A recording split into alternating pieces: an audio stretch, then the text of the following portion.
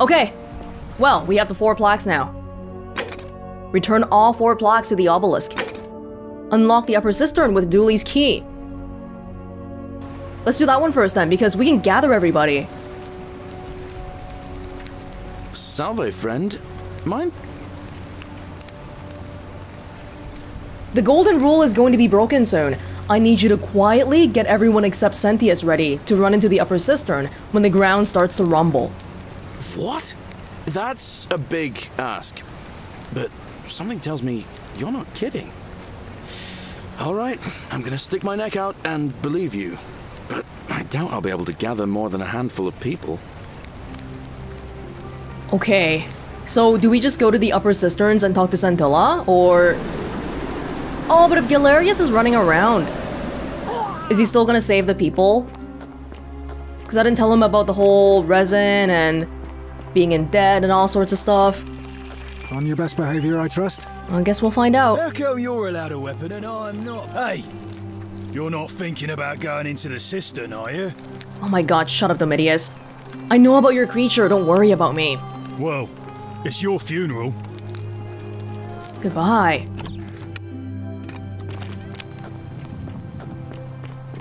And every time we come back...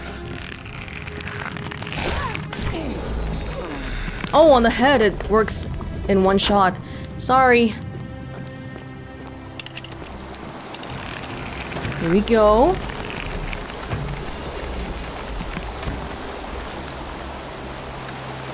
Didn't get the last one.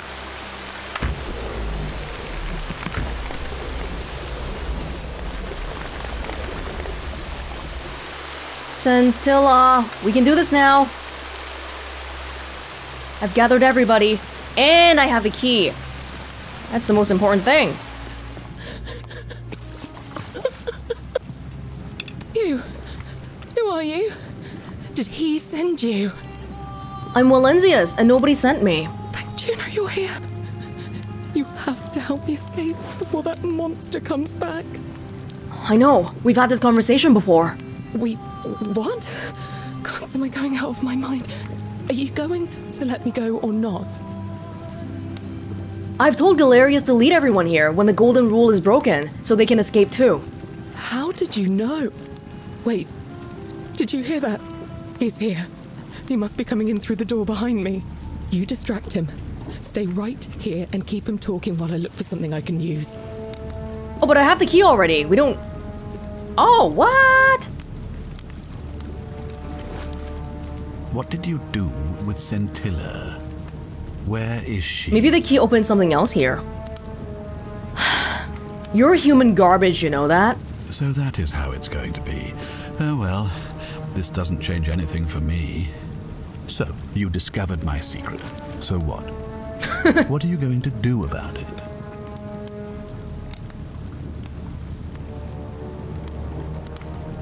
You're gonna die a painful death for this.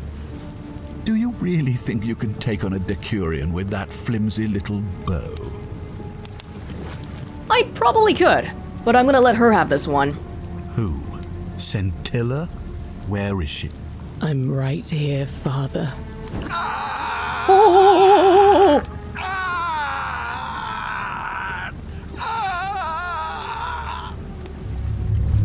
The many shall suffer for the sins of the one. Come on, we have to go. The others should be right behind us. Hey, what's happening to you? That light, it's so bright. I thought we needed the key. But Scintilla kills him anyway. Well, the golden rule does get broken though, so how did they end up surviving that? Killing Cynthius is a violation of the golden rule. Hi there. Gave me a bit of a fright. Thought I was in here alone. I'm Al. Al Worth? I came in here to find you. Well, here I am. I'm Welonzius. Really? You described an event about 2,000 years ago. Someone with your name appeared in the city out of the shrine of Proserpina. Freed an imprisoned woman named Scintilla, who then murdered her captor, breaking some kind of ancient law. It said the attack caused golden statues to come alive, hunting down everyone in the city. and turning them into gold. Apparently, Scintilla and a handful of other citizens managed to escape, while the stranger disappeared in a flash of light. Actually, that was me. What? So this is the same then, except we got a few more people, I think. I have the tablet with your suicide note. This. It was written by a different version of you. I helped Scintilla kill the man who opened a time portal and drew you back in time, preventing it from ever happening. So you're saying... I get... Maybe we can... It's right here in the cistern. I thought the key opens this thing because normally it's locked, but maybe it opens something else entirely. I'll have to investigate again.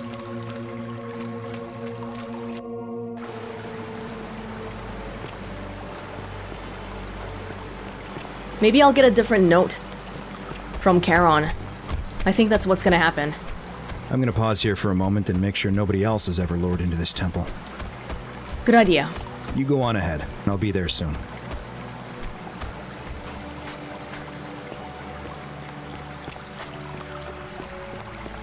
This ending is different from ending 1 because we've already climbed up to the upper cistern. In the other one, we couldn't climb up because we didn't have a way to.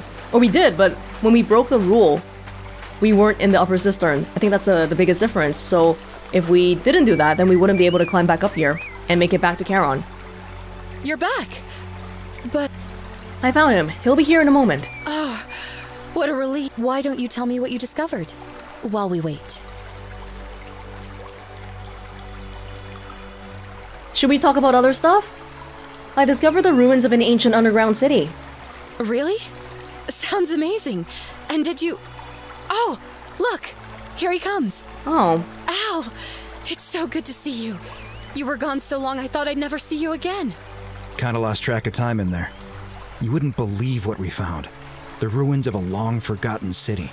And there was a tablet describing an event 2,000 years ago.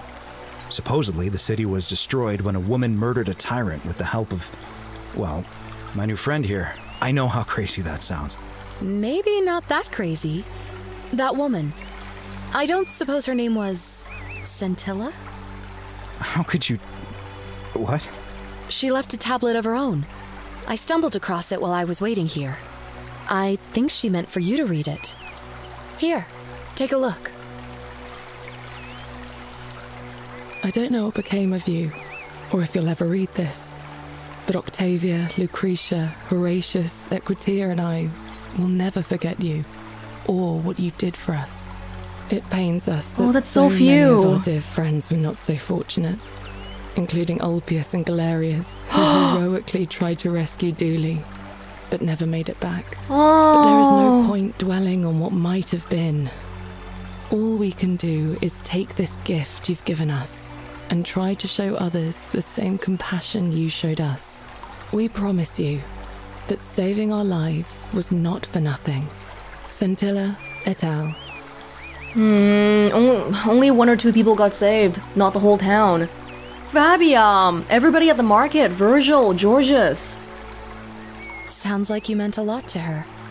I'd love to hear your story, but first, you two look exhausted. Why don't you hop in my boat and rest while I ferry you back to civilization? Sounds good to me. And you? Are you ready to go home?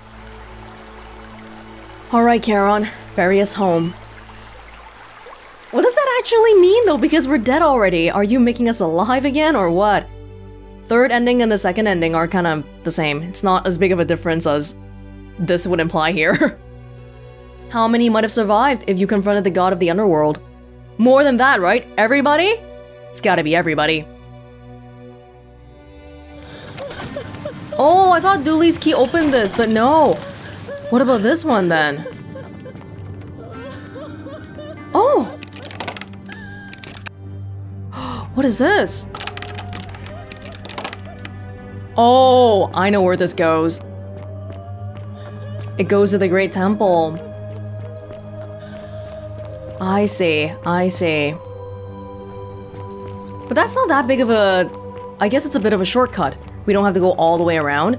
But I actually did want to do one last thing before ending off here, because I think doing the plaque stuff will be the very, very end.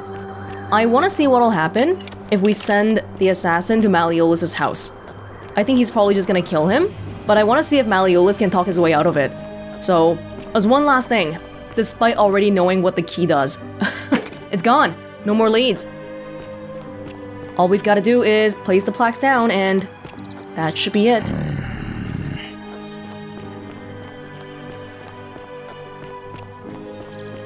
Oh, but Galerius... Oh, Fabia's still here. Help! How is this my problem? That's really mean. That's really mean! No! I'm going there.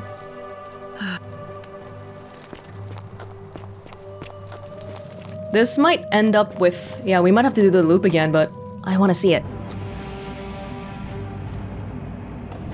Stop right there. I'm looking for Tiberius Quinctius Crispus, otherwise known as Quinctius. Do you know where he is?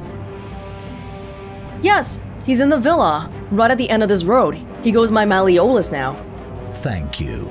For your service to the Empire, I'll let you live for now, but you'd best make sure our paths don't cross again.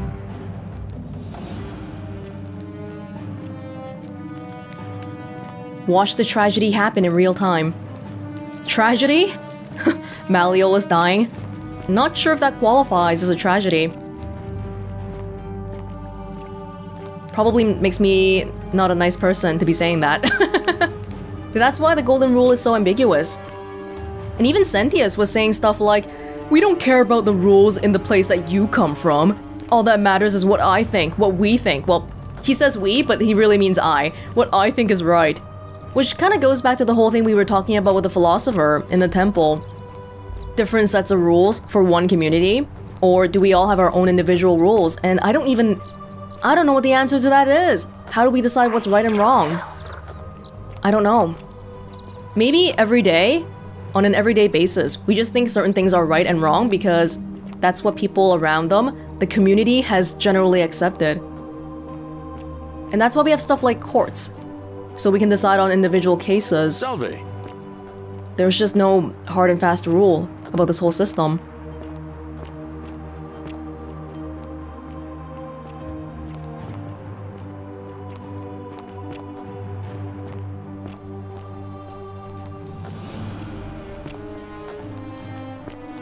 What now?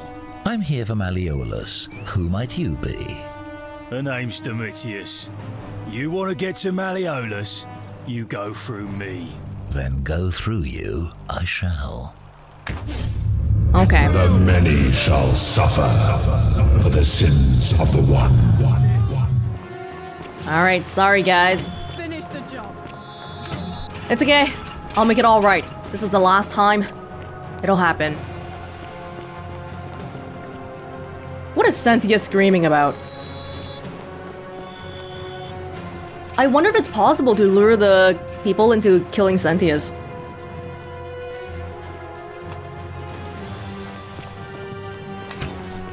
Maybe not. Alright, hurry up. I want to kick him. Okay, with any luck, this should be the last loop.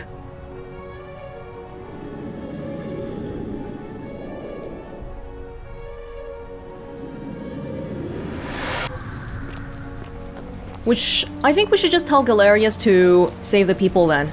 Forget about running around. Friend. Oh. Save everybody. Oh! We can do that quickly too. But then... Yeah, okay. Rufius... Alright. Tell Malleolus you know his real name is Quinctius, thanks to Claudia, and that Nero sends his regards. Then tell him to withdraw from the election and release his debt bondsman. What? Are you... You're serious, aren't you? I doubt Domitius will let me talk to him, but I'll make sure he passes on the message. That's it!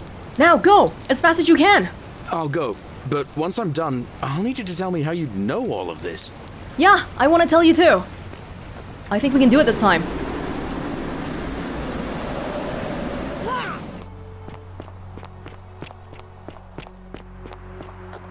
Come on, come on. We still gotta make the big trek up to the upper temple. But now we know we can unlock that door and go directly into the upper cistern, which we could unlock it beforehand. Whoa, Obelisk is already here. Good man, good man. Don't take your own life. We can fix this.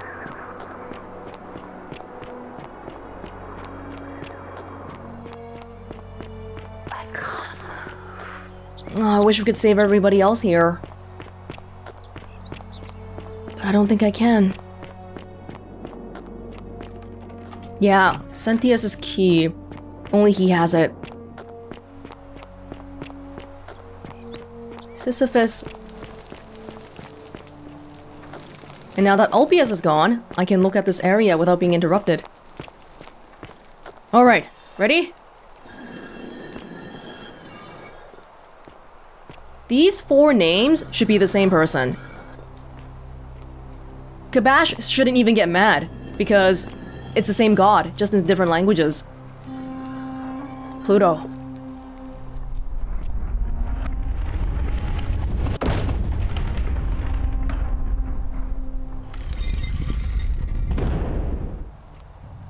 Here we go.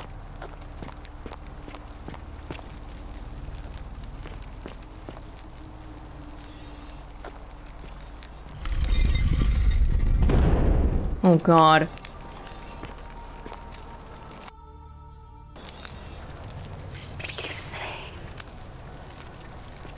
Pluto.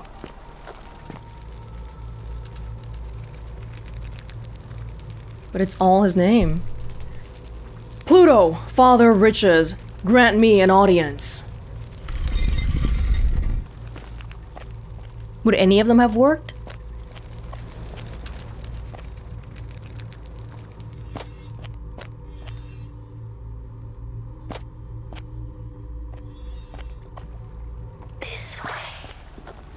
This has been going on for far too long. Hades, Lord of Many, grant me an audience.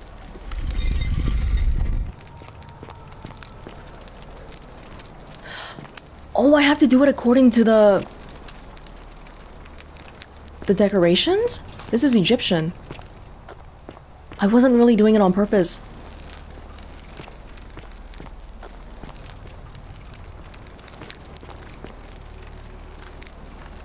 Osiris, Lord of Silence, grant me an audience. The first 2 were a fluke. I just accidentally did it in the right order. How much further? That Sumerian dress.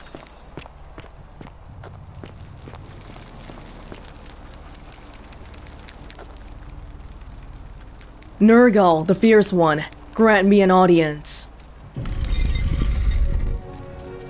Okay, this is probably the white hallway that was mentioned in the very beginning. So, as per the devs' request, spoiler warning. There are spoilers beyond this point. What the hell? What? Wait, this is electronic!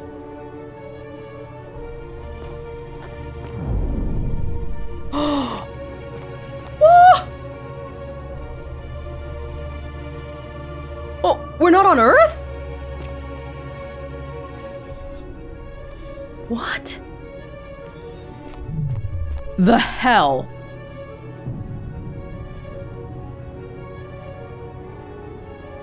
Oh my god.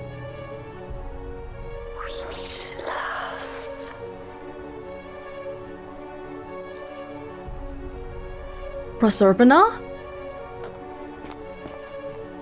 Well, there's multiples of these things, though. What? And here you are. Allow me to introduce myself. As you have already gathered, I've been known by many names. Nergal to the Sumerians, Osiris to the Egyptians, Hades to the Greeks, and Pluto to the Romans. But the one constant through it all has been my title, God of the Underworld. And I've been watching you with curiosity, mortal, ever since your arrival. You're unlike the others, aren't you? And what is more, You carry a weapon that was never intended for mortals to wield, and you do it so brazenly. But there will be time for your reckoning later. First, as a reward for undoing the desecration of my obelisk, I will allow you to satisfy your curiosity. Ask what you will. What do you think about the golden rule? What's your story? My story is many thousands of years long. You will need to be more specific. What do you wish to know? You're a god? It is a matter of perspective. God is a label I was given by you mortals, not one I gave myself. Your ancestors revered me because to them, my knowledge and technology made me incomprehensibly powerful, just as you might seem so to an insect. But despite all that, there are rules even I must obey. Technology. Why do you look and sound like a man? My kin and I all adopted this form long ago, so that we might better understand and communicate with your kind. In time, we grew fond of the sensory delights it affords: desire, joy, ecstasy, even rage and sorrow, while an acquired taste can be addictive. Is he missing some teeth? He kind of looks like Rufus, actually. May I see your true form? No. Long ago, I swore to Proserpina that I would remain in this form for as long as we remained among your kind. I must honor that. Who is the woman to your left? This is my beloved. Proserpina. Like me, she has been known by many names.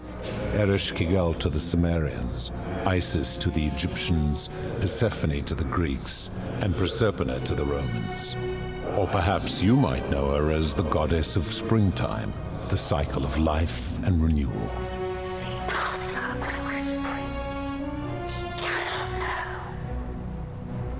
Your gaze lingers too long.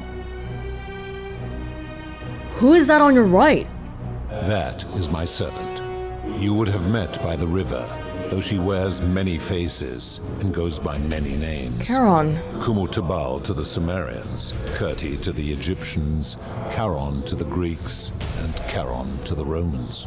Her role is to ferry souls between the mortal world and this one, and to make their transition as seamless as possible. For that, she earned herself the infamous, if erroneous, moniker, the Ferryman. You will talk more later. For now, ask your questions. What do you want from me? Why am I here? How do I stop you, more importantly? It's so strange because he's talking about all these civilizations that we know to be from the past, but he's sitting on some sort of a sci-fi throne. And we're in some sort of a sci-fi spaceship hub thingy right now, looking at Earth. Let's talk about something else. As you wish. It's like the white hallway transported us out of that world. What is this place? It has come to be known simply as the Underworld, and it exists because of a wager I made long ago. What was the wager you made? That is a long story, one that began over 3,000 years ago and continues to this day. You see, long ago my kin and I set out from our home on Elysium to search for other forms of life among the stars. We discovered your planet and witnessed your kind evolving from primates into something lawless and barbaric. You all but destroyed yourselves, your 2 short lives being extinguished by violence and ignorance and disease. Yet Proserpina saw raw potential in you, and persuaded the rest of us it would be squandered without our intervention and stewardship. So we revealed ourselves to your people in a place called Sumer. We offered guidance in agriculture, toolcraft, and law, and you called us gods. For a time you flourished, but soon you were too many for us to oversee. And as you spread from that cradle of civilization, I saw something disturbing. We had sown the seeds of dependency and confusion, and soon you returned to your old ways of violence and ignorance, this time in our name. My kin had seen enough, and gave up on your kind, condemning you as barbaric and chaotic, scarcely more than animals. We began preparations to return to Elysium, our home world, a utopia unspoilt by conflict and unimaginable in its beauty. But my Proserpina could not bear to abandon your kind without guidance, and knowing it would force the rest of us to leave her behind, she made an extraordinary sacrifice. She gave up her immortality to descend permanently to the ranks of humankind. And so she began her inescapable trajectory toward death. Horrified, I acted swiftly. I placed her in suspended animation in a deep frozen sleep to prevent age and sickness from claiming her. And then I pleaded with Proserpina's father, who the Romans called Jupiter, to bring her with us to Elysium. It was and is my hope that once there, we might one day learn to undo what she has done to herself. But he refused. I did everything I could to persuade him, but he would not relent. He would rigidly uphold his final pronouncement. Humans were unworthy of ascension to Elysium, and no exceptions would be made. But seeing that I was aggrieved, he proposed a wager, the terms of which were as follows. If even one human city could prove itself capable of living without sin for a single year, then Proserpina and all of humanity would be permitted to join us in Elysium. My part would be to remain behind, the last of my kind, to watch over you without interfering, and to sit in silent judgment. And so my reward has been to languish here, enduring a 3,000-year winter, waiting for the day your kind proves itself worthy of her faith in you, so that I might take her with me to Elysium and unthaw my goddess of springtime. And here I am, after all this time, still waiting. We've been sinning for 3,000 years straight because your rules are barbaric. It's not made to be really followed. You don't know enough about us. No, we can't have a perfect system here. Who are your kin? There were also gods who, like me, have been known by many names, but perhaps you knew them by their Roman names. Our leader, Jupiter, as well as Neptune, Saturn, Juno, Minerva, Mars, Venus, Apollo, Diana, Vulcan, Vesta, Ceres, and of course, my beloved Proserpina. Who built the city? As the first wave of your kind arrived from Sumer, I had them build a city in their own fashion, so that they might be comfortable and recreate their lives here. I had them build the entrance as a vertical shaft leading to baths, to cleanse them of the sins of their former lives, and to prevent escape. I watched wave after wave of Sumerians arrive, and as their civilization declined over the centuries, they were replaced by Egyptians. Of course, believing themselves to be the superior civilization, the Egyptians promptly built over what had been built before, and made all the same mistakes. After another 1,000 years, the Greeks began to arrive, and then the Romans, and they all did the same thing. They built upon the underworlds of their predecessors, renamed their gods, and ensured their foundations were forgotten. How did you decide who comes here? To ensure the wager was fair, it was important that my subjects were chosen at random. To this end, I had my servant distribute 1,000 tokens fashioned from silver, a rare element at the time, across all of Sumer. Whoever died while in possession of one of them would be located by my servant and ferried to this place, with no memory of how they arrived. As the tokens were discovered, they were traded, smelted, and fashioned into trinkets, and eventually coins, spreading to Egypt like seeds on the wind. Later, when they spread to Greece, they would come to be known as Charon's obol, or as coins for the ferryman. Some placed coins in the mouths of their dead, hoping they would awaken here, though they had no way of knowing which coins were fashioned from the original tokens. In fact, Almost all of the tokens are accounted for. Only 2 remain. And so after this wave destroys itself, as it is destined to do, your kind will have squandered the last of its potential to ascend beyond this rock, and Proserpina's along with it. You make it sound like we actually want to ascend to your so-called Elysium. If you're telling me it's gonna be a place where we can't even say I'm gonna kill you without intending to go through the action, then I don't want to be there. The 2 coins, me and Al. But Al, I don't even know if that counts as not having been used yet, because Al killed himself outside the ruins.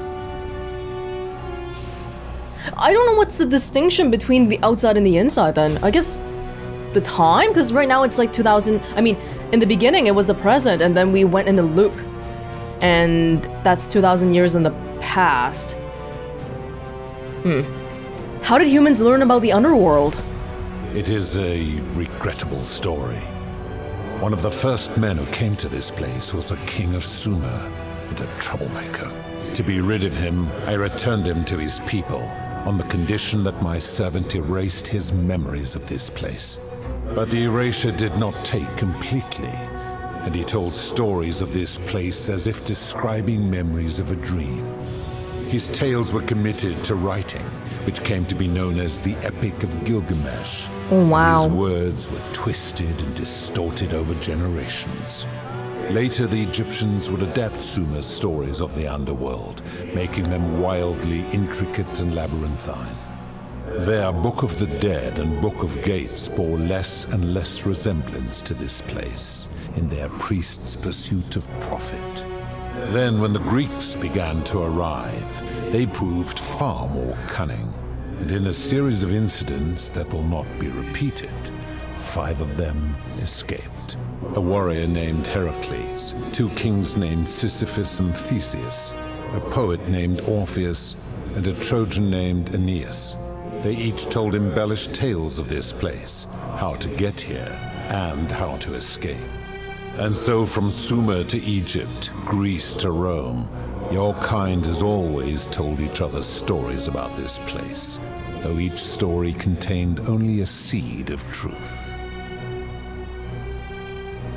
He's even saying that the myths that we know today were started by him. Of course. You're so kind to indulge my curiosity. Are you responsible for the Golden Rule? That is merely the name your people have given to it, but yes, it is my doing. See, now we know that it's not for the collective good. That's why there's collective punishment. All he cares about is if someone sins, then this whole batch of people don't matter anymore, and he's gotta wipe them all out and start fresh again. To try to have us supposedly live without sin for a full year. Why turn people into gold? That is a story dating back to the very first wave. After the Sumerians finished building their city, the self-declared ruler threw a banquet to celebrate. Now this man was unmarried, and many women were vying to become his wife, a prestigious position of power and influence in a new world. Of all the women, 2 were particularly ambitious. Both were beautiful, and both arrived at the banquet wearing eye-catching dresses and painted faces, their hair woven in elaborate fashion. The first woman, recognizing that she would require an advantage to win the ruler's affection, draped herself in jewelry, ornate necklaces, bracelets, and rings fashioned from gold. Seeing this ostentatious display, the second woman grew envious, for she had no such jewelry at her disposal. She prayed aloud to any gods that would listen to cover her in gold, and when her prayer went unanswered, she took matters into her own hands. While the others indulged at the banquet, the second woman summoned the first for a discussion in a quiet place. She checked that nobody was watching and pushed her rival from the top of the ziggurat, where she broke her neck on the rocks below. But I was watching, and I decided to answer her prayer. I took the golden bow left behind by Diana, and I shot that woman in the heart, covering her from head to toe in a layer of molten gold. And I left her to stand there, that she might serve as a grim reminder of what befalls those who sin in my domain. But that was not enough, for the entire city was tainted by her sin, and the wager could no longer be won. So I had no choice but to wipe the slate clean. I gilded them all to make way for a new wave, and began the wager again. And to this day, each of them, and all who came after, line the halls of this city, inanimate but conscious, suspended in time with only their sight and hearing preserved, so they may bear witness to and lament the folly of your kind for eternity, as silent golden sentinels. That's cruel. So you're responsible for destroying all these lives? No, he's gonna say that they destroy their own lives. I give your kind a second chance at life, as well as ample warning about my law. And when you disobey, and you always disobey, you force my hand, bringing terrible suffering upon yourselves. And so you ask if I am the one destroying your lives. And I say, no, you destroy yourselves. I am merely the means by which you do it. Where did these golden bows come from? When my kin departed, they left behind many relics which I inherited. A consolation prize of sorts. The golden bow originally belonged to one of my kin, who the Romans called Diana. As my collection of golden statues grew, I chose the most ferocious among them, and equipped them each with a duplicate of her bow, and tasked them with hunting down the Forsaken at my behest. They became known simply as Furies. Okay, hold on. Sure, we're talking about the golden rule now, but the whole mechanic of being able to go back in time, was that something you intended as well? Because that doesn't seem likely. What do you consider a sin? I've always considered that the cornerstone of morality is the ability to determine right from wrong on one's own. No attempt to lay out rules like your Code of Hammurabi or your 12 Tables of the Roman Republic can ever cover all possible scenarios. This should come as no surprise to you, since the core principle has been expressed in many forms by many of your civilizations. The Egyptians made a rudimentary attempt with do to the doer to make him do. The Greeks refined it with avoid doing what you would blame others for doing. The Roman Stoics added, treat your inferior as you would wish your superior to treat you. Even the so-called cultists hiding among you often say, do unto others as you would have them do unto you. It is the simplest of concepts, and each one of you is born with the faculties required to apply it to any situation. Yet none of the peoples who expressed this rule were able to uphold it. Curious, is it not? More curious that some things that are definitely immoral you don't consider sinful. That's the people like Decius taking advantage of the entire system. You don't care about those. You only care about the people who supposedly sin because of your rules. That principle is not as easy to apply as it sounds. For you, perhaps. How do you know when people sin? I'm able to commune with all of the statues in the city. Their ears are my ears, and their eyes are my eyes. Is Proserpina connected to the statues in the same way? If she was still conscious, I suppose she could, but she's not. Why do you ask? She's frozen.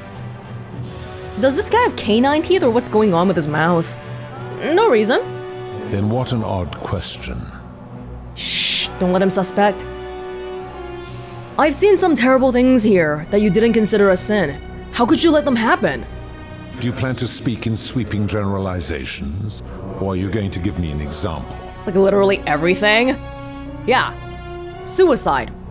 I've seen no such thing, but in any case... What?! Taking one's own life is a self-directed act. Oh, I see. It is not one that is done to others, however they may be affected by it. Therefore, it cannot be said that one who commits suicide has done anything unto others.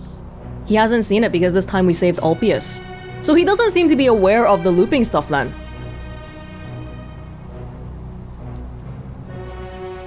unto others. Don't do to others what you wouldn't want them to do unto you.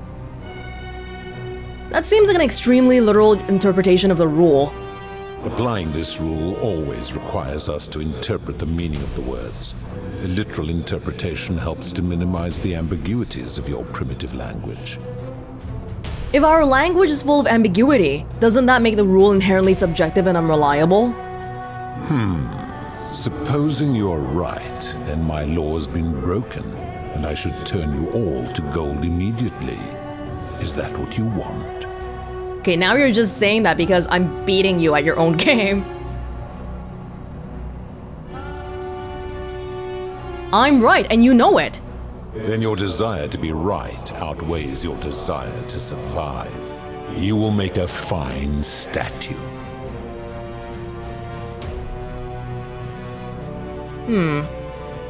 Looks like we messed up here. But what's gonna happen if I draw the golden bow as opposed to the wooden one? Guess I'll try the golden one. Do you really think you can wound me, a god, with that primitive weapon?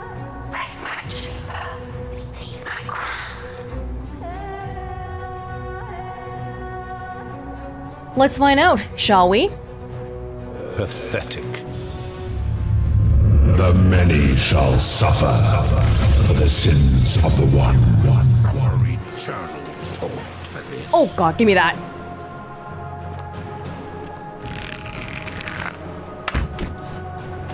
Okay, I don't know what you're doing.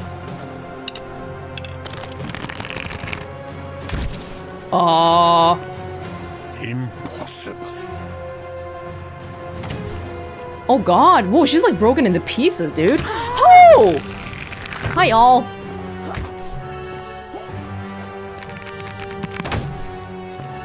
Impossible. Are they trying to kill me at the same time, or... Sentius? Right as we were dying, there was an objective going to Sentius, so it seemed like I was supposed to go through the loop again, which I don't think is feasible after we've gone through this door. I was right, okay? I was right, but this guy's all like, okay, well, if you're right, do you just want to die? And then he just cut the conversation short. I've seen some terrible things here that you didn't consider a sin. How could you let them happen? Do you plan to speak in sweeping generalizations, or are you going to give me an example? Suicide. I've seen no such thing, but in any case, taking one's own life is... I'm gonna do the exact same thing here, but I guess we gotta back out and be like, well, okay, I wanna live. Apply. No, of course not. Never mind. Now tell me, what other sins do you believe I have overlooked? A scam. Ah, the tavern keeper, yes? How is that inconsistent with the rule? Because they're trying to gain profit and money and better standing in society via means that are not considered moral. She wouldn't want someone else to sell her hemlock if she thought she was buying a means of escape. I disagree. Having watched that tavern keeper, that is precisely what she would expect from others. She would view it as a game, one she intends to win. You can't know what you would expect. You're just speculating. Applying this rule always requires speculation to some degree. It requires us to ask what another person would want if they found themselves in another situation. Which means it's inherently not black and white then, because speculation you can't guarantee that speculation is correct. Yeah, exactly. Doesn't that make it inherently subjective and unreliable? Not if we're wise enough to know the mind of man. And you think you know the minds of other people? Supposing you're right, then my law has been broken, and I should turn you all to gold immediately. Is that what you want? See, every time I get an upper hand on him, this is all he says.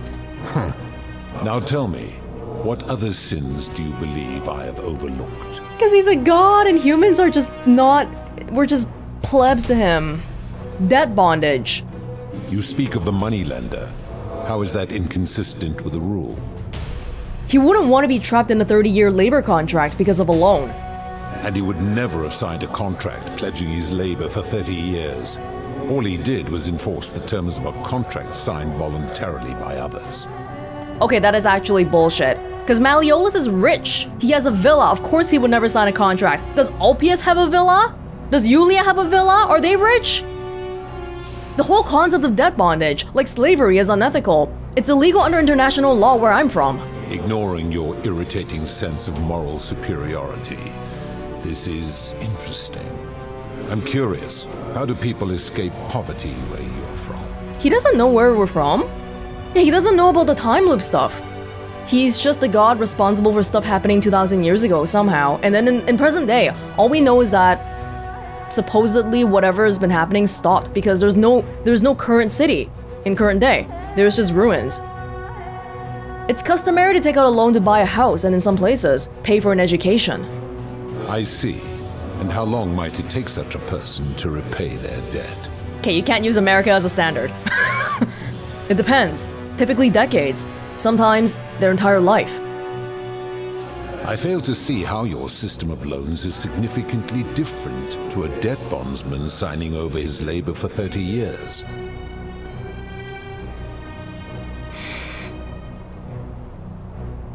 Why is it different? Well, for one, we weren't tricked into it. Because Malleolus sort of tricked them into it, right? But, it's not being a slave. Although, this might be social commentary on, like, American capitalism and stuff. Okay. What if I just say it? It's not the same thing. Supposing you're right, then my law has been broken, and I should turn you all to gold immediately. What you want? That one was a little bit hard to rebuke, though. Now tell me, what other sins do you believe I have overlooked? But when you're a slave, you have to listen to the person who owns you. But in our present time, if you take out a loan from the bank, you can get a job elsewhere. You don't have to be forced to work at the bank. Although I'm not sure if that's a positive or negative difference. You still have freedom. You can go places. Experiments on the golden statues. The midwife in the palace, yes. How is that inconsistent with the rule? She wouldn't want to be experimented upon if she was gilded. The rule is do unto others, meaning other people. Those statues are something else now. Bloodless shadows, mere shapes of their former selves. They are forsaken. What happens to them is no concern of mine. Your arbitrary definition of what counts as a person. Applying this rule always requires us to interpret the meaning of the word.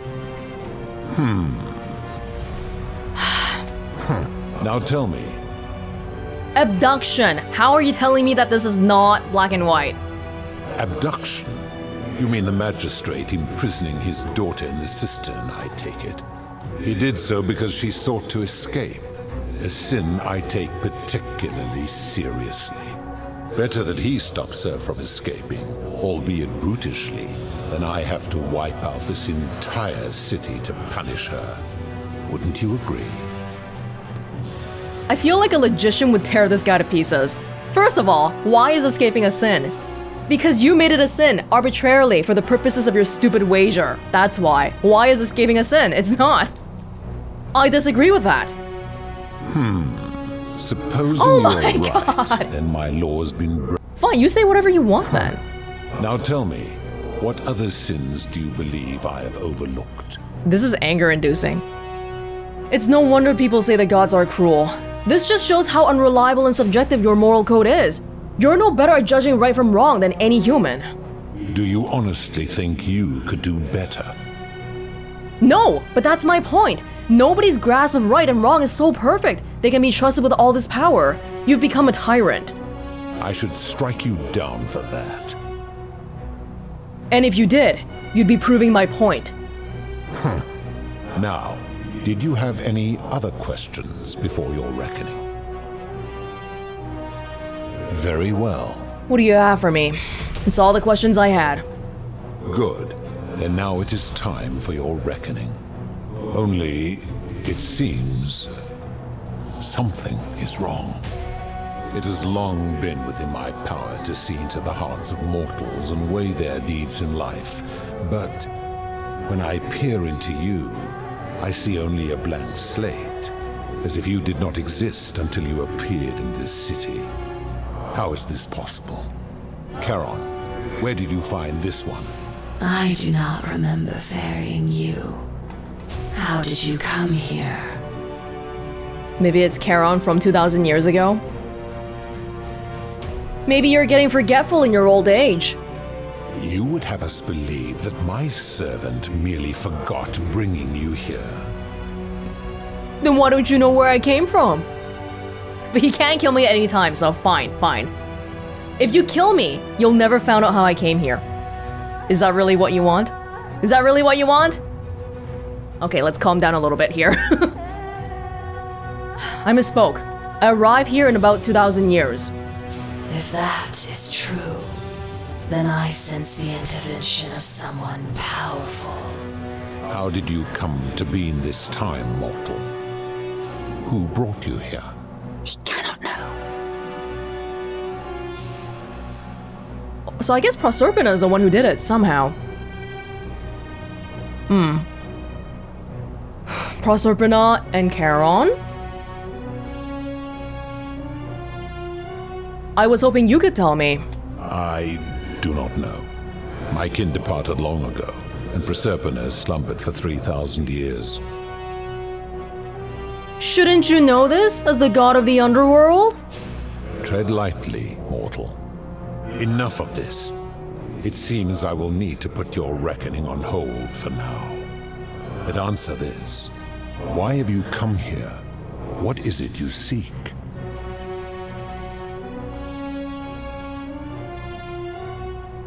We couldn't kill him with a golden bow, but I mean, I never tried a wooden bow. I'd like you to put an end to the golden rule. Your hubris is amusing, so I will allow you to make your case. But I warn you, if you anger me or waste my time with lies or wrong-headed arguments, you face death here. So, tell me, why should I put an end to the so-called golden rule? If you're doing this for love, you should know that Proserpina doesn't love you. No. How can you expect us to live without sin if you can't do it yourself? The golden rule is corrupting the city, and it's ensuring you'll never win the wager. That's true too, because inherently having the system is making people behave in a certain way. It's not natural. Then again, I mean, living in any sort of community is not natural by that standard. How can you expect us to live without sin if you can't do it yourself? That is a very serious accusation, mortal.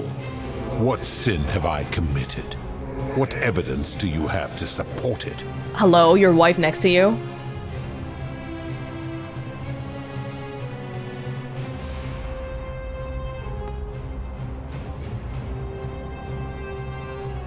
Okay, you've given terrible okay, if you say this one, I don't know, man. I do think it was an abduction, right? This is what Equitia said before.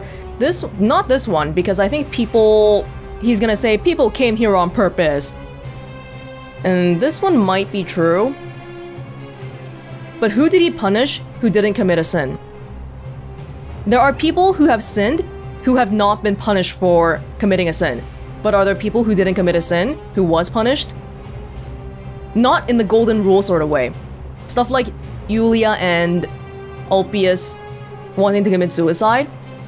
Like, that's a punishment, but that's not a golden rule punishment. Didn't you abduct Proserpina and imprison her here? I am well aware of the story told by the Greeks and Romans of my so-called abduction. It is entirely unfair. My love was dying, and I intervened the only way I could to save her life. What would you have done? The way he talks is so childish. It's unfair that you accuse me of this. But didn't she choose to die? It was an act of rebellion against the others. She knew I would have to act to save her, and I did because I loved her. I love her still. Accordingly, I reject your argument. You get to say whatever then, because you just... Should we try it? I feel like you're just gonna say whatever you want anyway.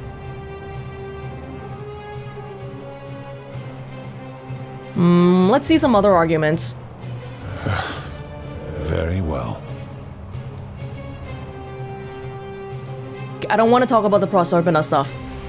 No, I think I'm gonna... Okay, this is what appeals to him. Because if we get through this way, he might be like, oh, well, maybe we gotta change it then, because I do want to win the wager. The golden rule is corrupting the city, and ensuring you'll never win the wager. How so? And be specific. You have made a grave allegation, and I expect you to back it up.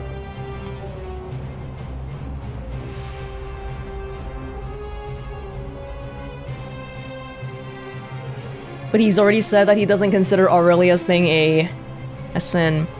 But, this one might be the worst. Malleolus has trapped people in debt bondage by convincing them that rebelling would break your law. His cruelty does seem to grow greater by the day. Rufius has become so paranoid that he's jumping at shadows, like Virgil's sexuality.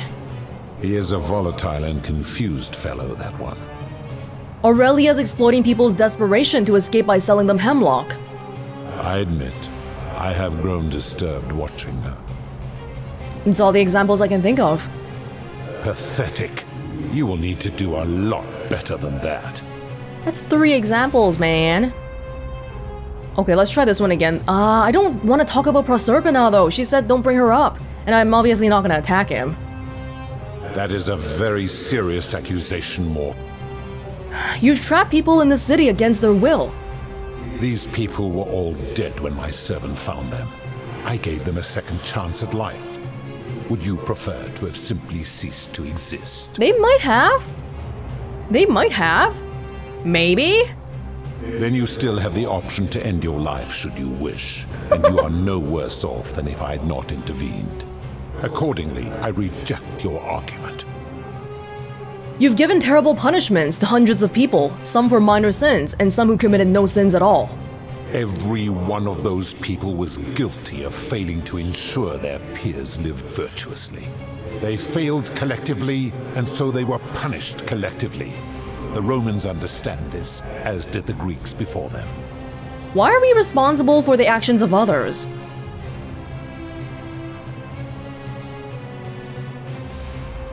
Okay, talking about... This is not... I don't think this is concrete enough. That's just basically saying that we have different cultures. If our positions were reversed, you wouldn't want me to punish you for the sins of other people. Ah, but I'm a god, and you are a mortal. Why would you expect me to treat you as I treat my own kind? You are not a peer. You are not a respected equal. Let me ask you this. Do you treat insects as you wish to be treated? Do you care for their well-being as you would your fellow man? Do you ensure they have food and shelter and protection from predators? Do you give them rights? Okay. To your question, I would say no. Okay, yes. Yeah. This is a lie. No. Of course not. Because that would be absurd, just as it would be absurd for me to treat your kind as equals. The rules for thee, not for me. Oh. Oh. Ooh, this is hitting below the belt a little bit. Do I want to bring it up though? Oh, this is so enticing. Let's do it, do it. I think this one might be safer, but this is too enticing. Your kind and mine can't be so different, given that you're in love with one of us. My love for her does not mean I am not superior, now that she is mortal.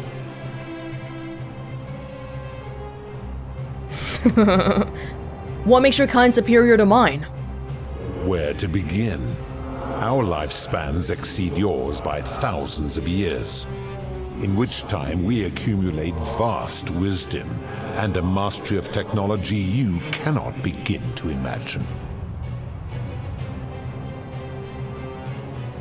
Lifespan? So you're not immortal then? It would be most unwise to get ideas about attacking me. Hey, I was thinking earlier, because when we were attacking him, he said impossible. Maybe I just have to shoot him a few more times. Why does wisdom and technology make you superior? Because that is the source of our power over you. So you think you're not obliged to treat us fairly, because you're more powerful than us? You could say that. What was it that the Roman Stoics said? Treat your inferior as you would wish your superior to treat you? My kin have no superiors. Okay, now you're just being literal. But didn't you say Jupiter was your leader? There's a hierarchy within your kin. That is true. Go on. So are you treating humans the way you would wish Jupiter to treat you? Make your point, mortal. You are not treating humans like the way you would wish Jupiter to treat you. The end. I'm saying, if you can't follow your own rule, how can you expect humans to? Let me ponder that for a moment. If you're right, then it would follow that all this time, I have been in the wrong. But no. The very thought of it grieves me. How can I accept your argument when doing so would make me a tyrant and a monster? Oh, that is a very human thing, not accepting you're wrong. Yeah, exactly. You're not a monster. You're a human, and you made a mistake. Wait, what? What are you saying? Humans make mistakes. It's in our nature. You have spoken eloquently. And yet, if what you say is true, it follows that my wager was fatally flawed from the beginning. But that would mean Jupiter, Proserpina's father, who knew more about you than anyone, proposed a wager I could never win. Why would he do that? He didn't want you to go to Elysium, dude. You and Proserpina and all humans.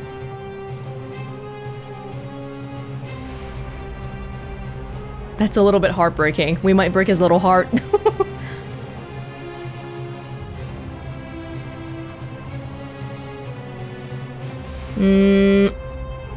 I feel like Jupiter probably did it on purpose though.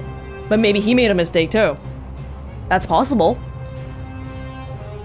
Perhaps he made a mistake too. A mistake? But he is the best and greatest of us. Perhaps when you took on a human form, you took on some human foibles as well. Your words sting me, mortal. But perhaps it is what I deserve. As difficult as this is to admit, I have suspected as much for a long time now. And I cannot deny it any longer. I've been so fixated on taking my beloved to Elysium that every time one of you sinned, it wore away my hope of being with her again. In time, I began to despise your kind for making her believe that you could ever be better than you are. But my rage was not born of malice, quite the opposite. Everything I have done, I did because I loved her. Who knew this empathy of yours, which you celebrate so much, could have such a dark underside? This has gone on too long. It is time for me to let go of this form, of her, of all of you. But know this, if I abandon the wager and leave for Elysium, neither she nor your kind may ever ascend. We just want to return to the world. Very well.